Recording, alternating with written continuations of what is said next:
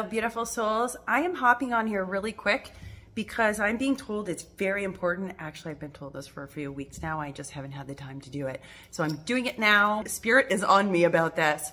Understanding when a message is for you and not for you is highly relevant at this time. And here's why I say this.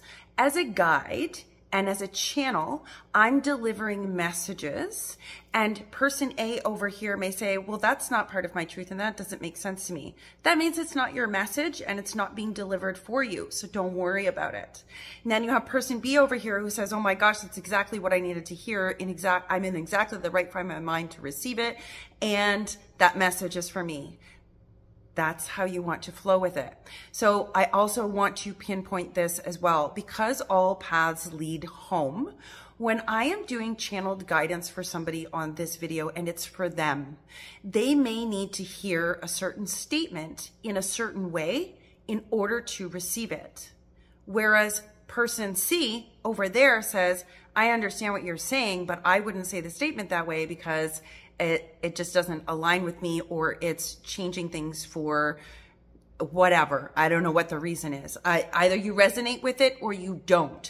If you don't resonate with something, it does not mean it's wrong. It just means it had to be delivered in a very specific way in order for this person over here to receive it. It is the right delivery for them, even though it might be the wrong delivery for you. Another general rule with spirit, do not make something fit. Do not make meaning out of everything. The whole purpose of alignment and being in your, you've got a higher power, and being in your higher power is the ability to observe and be in the world, but not of the world in the present moment. So that when something that is of meaning for you shows up, you know it. It is not to make meaning out of everything. That is just total chaos if you think about it like that. You don't need to make meaning out of everything. Does everything on the planet have meaning? In terms of the macro, yes. Each little piece of sand has a purpose and a meaning, but it doesn't necessarily mean it has meaning to you as a sacred reference. So when I'm delivering messages on this channel, as a guide, I'm pulling from multiple consciousness. I'm pulling from many people's guides and loved ones who are showing up to deliver the information. It's not always going to resonate for everybody. In addition, the delivery of messages is also something important. Yes, says Ava. She says, Mom, embody me. She says, we deliver messages in order to reach very specific people or groups of subsets of souls in a very certain way. Even though one person might have trauma and another person might have that same trauma or same experience, because of their other aspects of their life path, the person who experienced the same traumas, they need a delivery that perhaps is hard-nosed. And maybe this person over here who's experienced the same trauma needs a path or a delivery that is gentle and soft and loving. Each soul receives it differently. So do not make messages fit that you feel are not for you. It's okay if you don't agree with what is being said, and it's okay if you do. And here's why.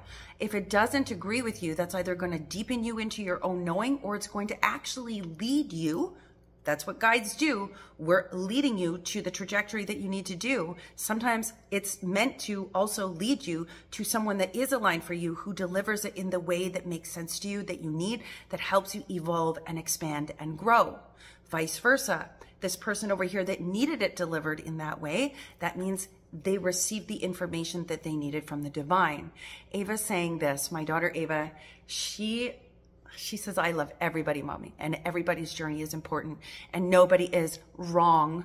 They're simply evolving at different rates and at different paces because they're all on different journeys, because there are no two souls that are exactly the same or identical. You are all individuated fragments and souls of the Great Spirit. So when we're delivering messages, it might just be a knowing. You may just feel it. It might be a symbol or an image or something you were just thinking about. She says that's all the things that the universe is using to conspire to help you.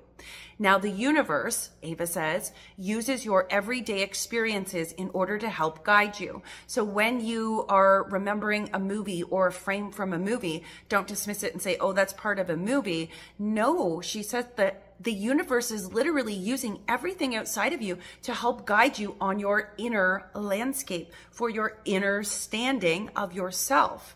So it's kind of like mediums. Some mediums will say, oh, you shouldn't have to get messages from anybody else. That may be well, fine, and true for them. But I know for me on my journey, I love being with other intuitives who share messages with me. I love receiving validations outside of us. Signs everywhere, signs, because that's what we use to validate and continue on our trajectory, our path, and our journey. So we use everyday things, says Ava, in order to connect all of you. And one thing that is used, one image, one sentence, one reference, will not just have one meaning. This is how intricately designed the divine design truly is, Mom, says Ava. She says one symbol, one meaning actually has 1,000 different meanings to 1,000 different people, yet they're all staring at the same thing. She says that's how you need to look at messages. If you hear a message and you think, oh, that other person said it was for them, so it's not for me.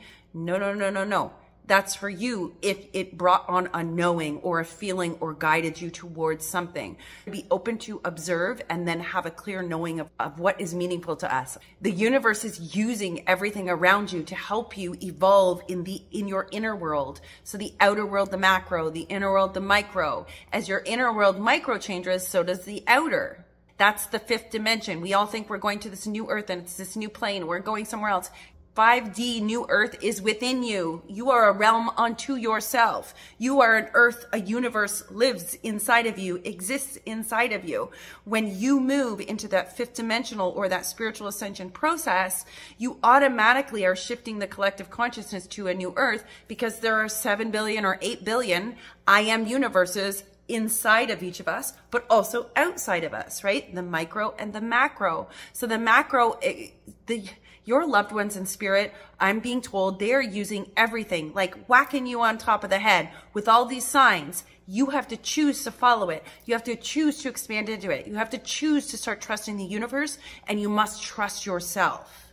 That is part of the lesson somebody on here is learning. You're learning to trust yourself.